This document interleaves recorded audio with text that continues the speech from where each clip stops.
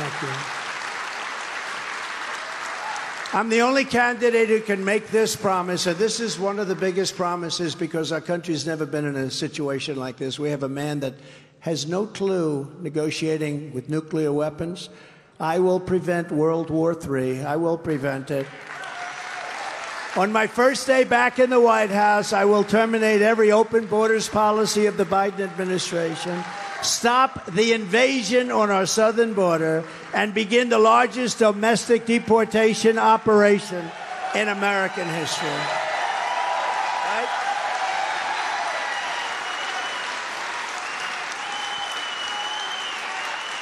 Does anybody want to hear the snake?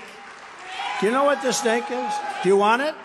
Does anybody know what the snake is? It's something, it was a song written many years ago, and changed it around a little bit. Should I say it or not? I don't know. Madam Attorney General, should I do the snake? Okay. If the Attorney General wants it, I'm doing it. She's great. So this is really a metaphor. This is a situation that's happening on our border and elsewhere, where we're allowing people to come into our country that are very dangerous. And it's really, I think, perfect. And unfortunately, it's true, because we're waiting for disasters, the likes of which we probably have never seen before. China, just recently, we found out 27,000 people come in, all young men, no wives, family, and children, all young men. What are they, building an army in our country? Other countries from South America, but countries from all over the Middle East are pouring into our country. A lot of bad things are going to happen. A lot of bad things. This is not good stuff. It's a disaster waiting to happen. So remember that when you're hearing these words. On her way to work one morning, down the path along the lake, a tender-hearted woman saw a poor, half-frozen snake. His pretty colored skin had been all frosted with the dew. Poor thing, poor thing, poor thing, she cried. I'll take you in and I'll take care of you. Take me in, O tender woman. Take me in for heaven's sake. Take me in, O tender woman, cried the vicious snake. She wrapped him up all cozy in a comforter of silk and laid him by her fireside with some honey and some milk.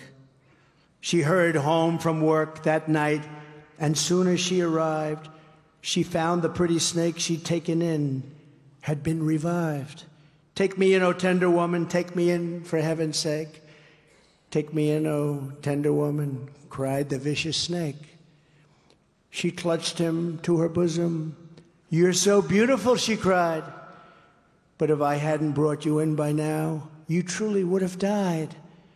She stroked his pretty skin again and kissed and held him tight. But instead of saying, thank you, ma'am, the snake gave her a vicious bite. Take me in, O tender woman, take me in for heaven's sake. Take me in, O tender woman, sighed the vicious snake. I saved you, cried the woman, and you've bitten me, but why? You know your bite is poisonous, and now I'm going to die. Shut up, silly woman, said the reptile with a grin.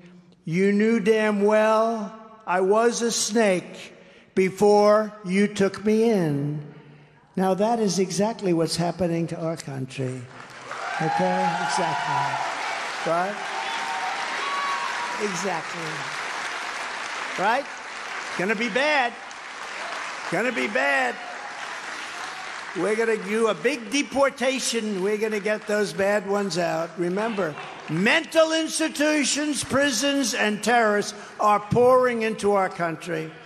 We're right now the largest caravan. That was my term, I think. I have a lot of terms, a lot of good terms. But caravan was my term. The largest caravan anyone's ever seen is right now coming up through Mexico. Thousands and thousands of people going to pour right into a country. We have no idea who they are. Bad things are going to happen, very bad. I will immediately restore and expand the Trump travel ban on entry from terror-plagued countries, and I will implement strong ideological screening on all immigrants. We have no choice. If you hate America, if you want to abolish Israel, if you sympathize with jihadists, then we don't want you in our country, and you're not going to come into our country. We will restore law and order to our communities, and we will respect our police again. And I will direct a completely overhauled DOJ to investigate every Marxist prosecutor in America for their illegal, racist, in reverse enforcement of the law.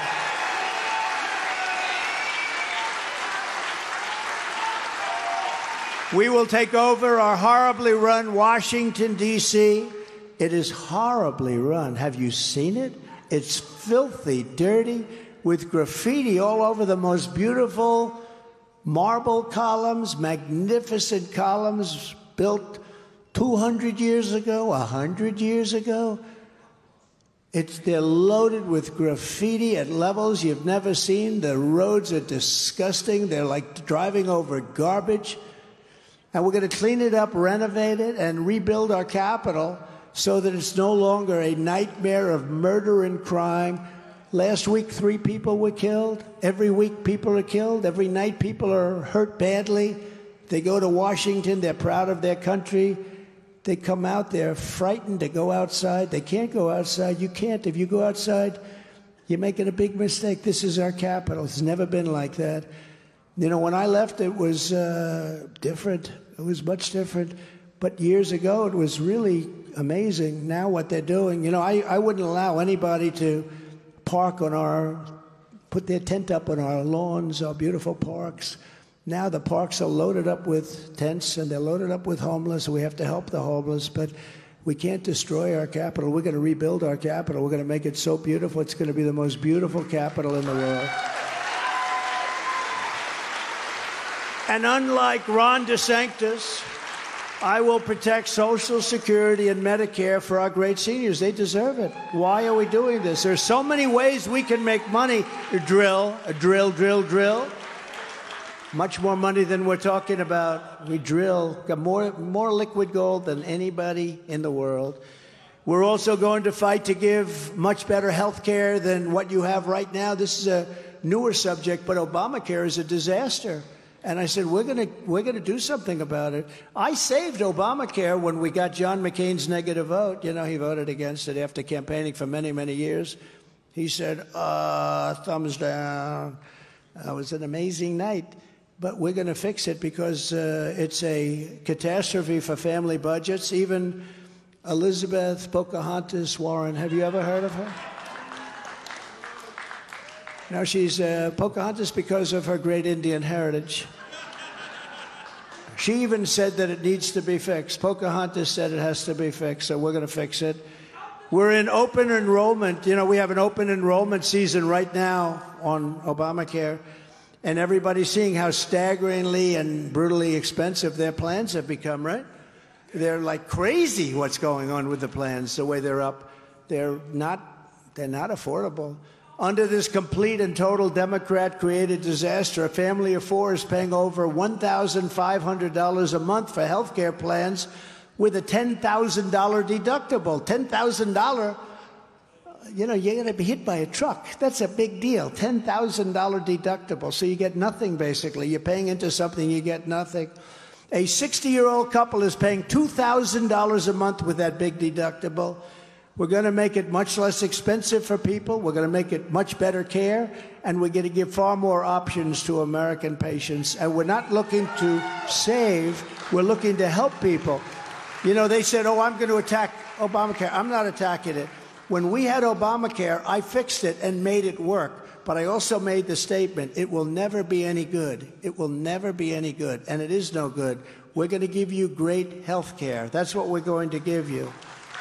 On day one, I will sign a new executive order to cut federal funding for any school pushing critical race theory, transgender insanity, and other inappropriate racial, sexual, or political content on our children.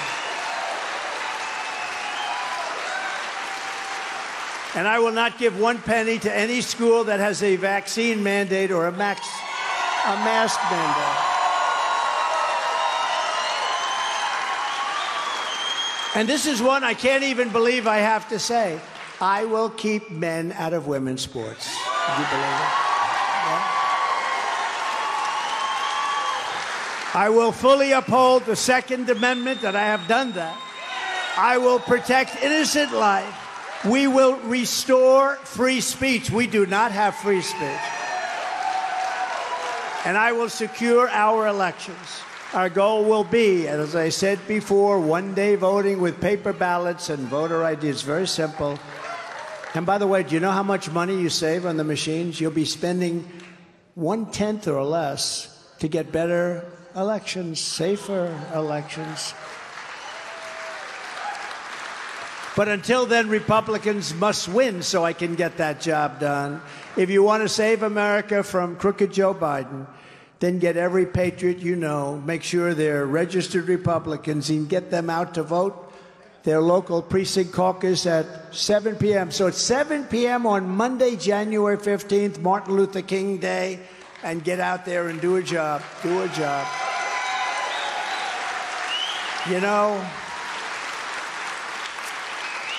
if we can get the big numbers, there's nothing they can do. They cheat, and they're always going to cheat. We're going to try and keep it down to a minimum. They cheat like hell. That's all they know how to do. That's the only thing they do well. Their policies are, who the hell wants open borders, high taxes, high interest rates, can't buy a home, bad education? There's not a thing they do that's, how can you win elections like that? You know how? By cheating. That's what they have to do. And they cheat, and they don't care, and they don't care how many times you vote. Vote as many times as you can. Where Republicans say, sir, I'm an American citizen. I can only vote once. You know, that's the way it is. And there's something nice about that. But what they do in elections should never, ever have happened. We are asking you to commit to caucus for us and bring as many people as you can to caucus for the campaign. Sign up at ia.donaldjtrump.com. So in conclusion, together we're taking on some of the most menacing forces and vicious opponents our people have ever seen. No matter how hateful and corrupt the communists and criminals we're fighting against may be, you must never forget that our nation does not belong to them. This nation belongs to you, front row Joes.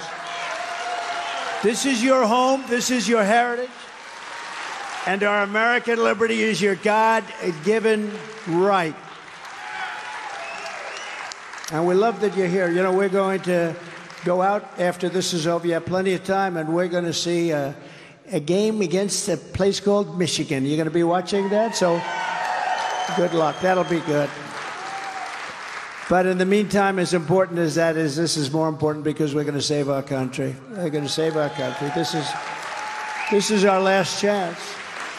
We stand on the shoulders of American heroes who crossed the oceans and blazed the trails, settled the continent, tamed the wilderness, laid down the railroads, dug out the great Panama Canal, raised up the skyscrapers, won 2 world wars, defeated fascism and communism, and launched our brave American astronauts to plant the stars and stripes on the face of the moon. What we've done is so incredible.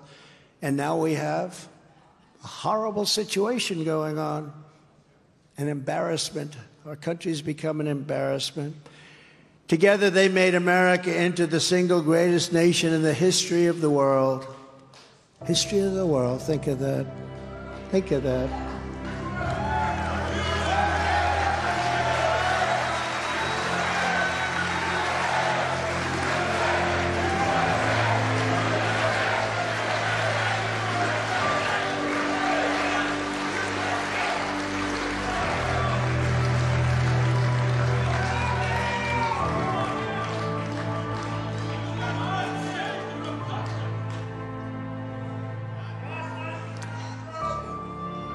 But now, we are a nation in decline. We are a failing nation. We are a nation that has the highest inflation in 50 years, where banks are collapsing and interest rates are skyrocketing. Likewise, we are a nation where energy costs have reached the highest in history. We are no longer energy independent or energy dominant as we were just 3 short years ago. We are a nation that is begging Venezuela and many others for oil. Please, please, please, Joe Biden says, please help us, please, please. And yet we have more liquid gold under our feet than any other country anywhere in the world. We are a nation that just recently heard that Saudi Arabia and Russia will be reducing their output of oil and substantially increasing the price, and met that threat by announcing that we will no longer be drilling for oil in large areas of Alaska and other parts of our country. We are a nation that is consumed by the radical left's Green New Deal, yet everyone knows that the Green New Deal is fake and will lead to our destruction.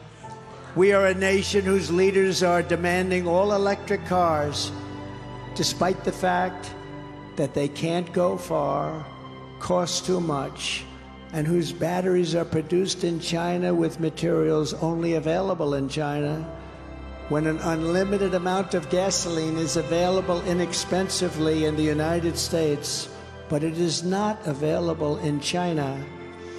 And now we are a nation that wants to make our revered army tanks, they are revered, they're the best in the world, they want to make them all electric, so that despite the fact that they are also not able to go far, fewer pollutants will be released into the air as we blast our way through the enemy territory.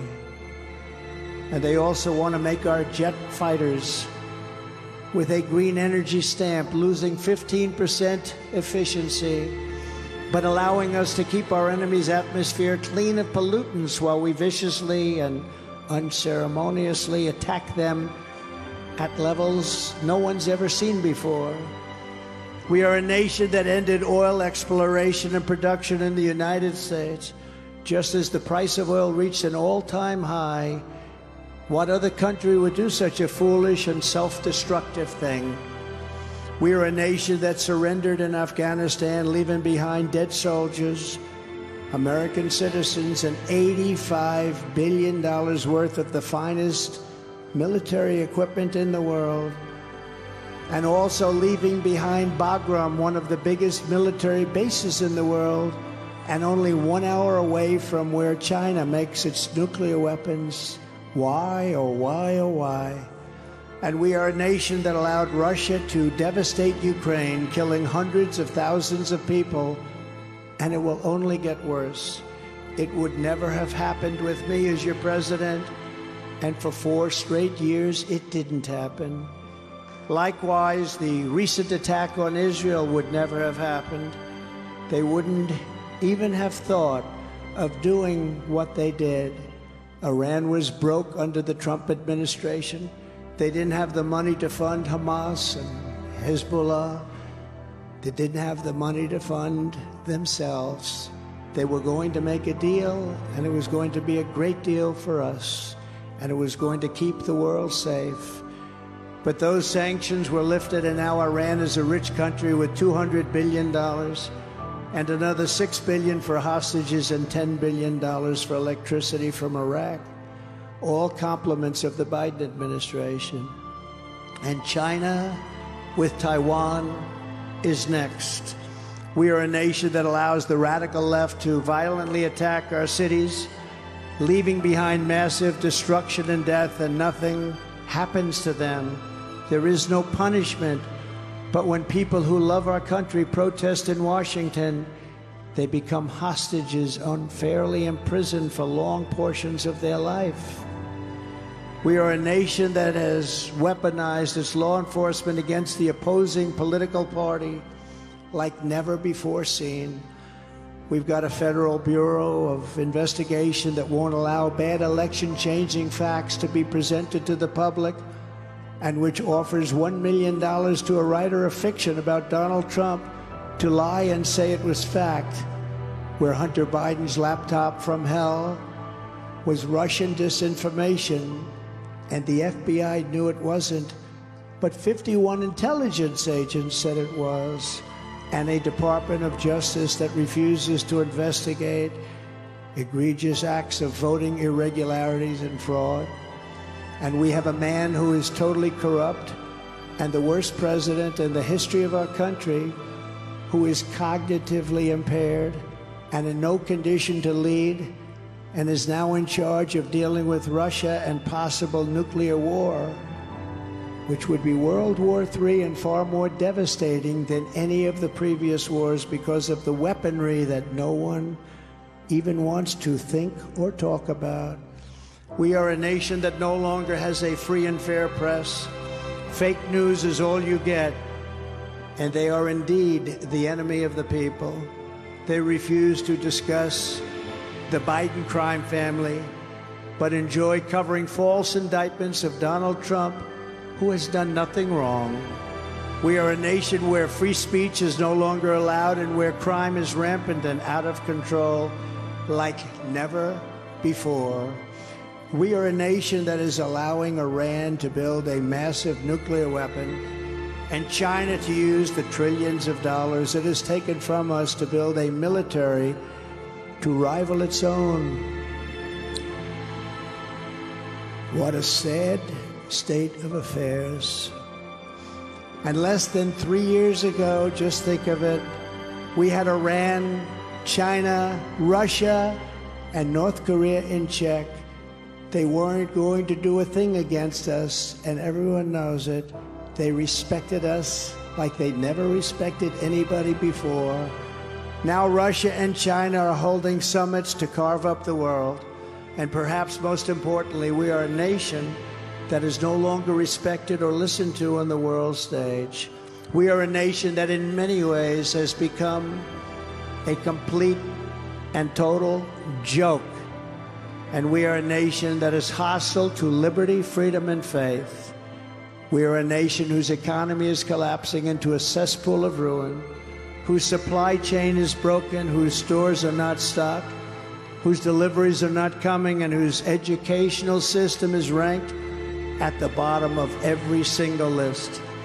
We are a nation where large packs of sadistic criminals and thieves are allowed to go into stores and openly rob them, beat up and kill their workers and customers, and leave with armloads of goods, but no retribution, where the authority of our great police has been taken from us, taken from our country, where their families and pensions have been threatened and their lives would be destroyed for the mere mention of the words law enforcement. We are a nation where fentanyl and all other forms of illegal drugs are easier to get than formula for our beautiful little babies, and a nation whose once revered airports are a dirty, crowded mess.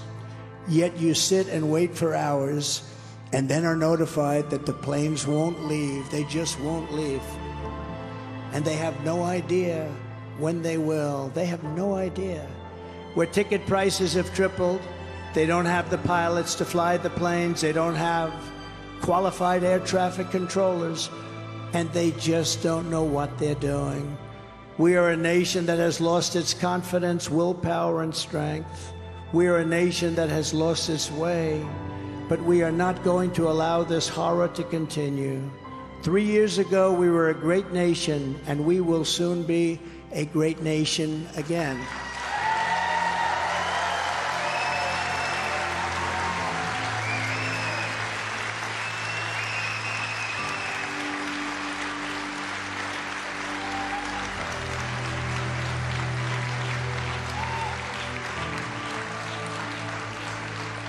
It was hardworking patriots like you who built this country, and it is hardworking patriots like you who are going to save our country. We will fight for America like no one has ever fought before. With you at my side, we will demolish the deep state. We will drive out the globalists. We will cast out the communists. We will throw off the sick political caste. And we will rout the fake news media. We will drain the swamp. and we will liberate our country from these tyrants and villains once and for all and like never before.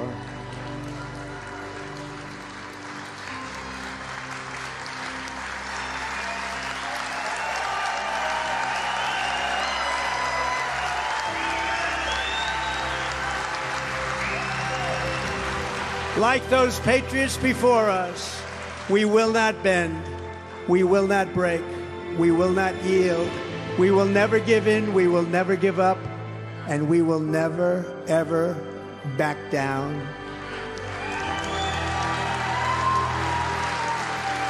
With your support, we will go on to victory, the likes of which no one has ever seen before.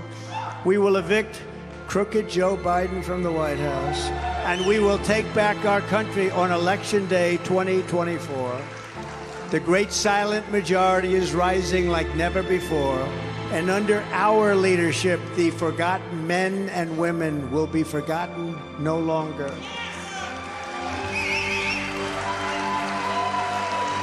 We are one movement, one people, one family, and one glorious nation under God. And together we will make America powerful again. We will make America wealthy again. We will make America strong again. We will make America proud again.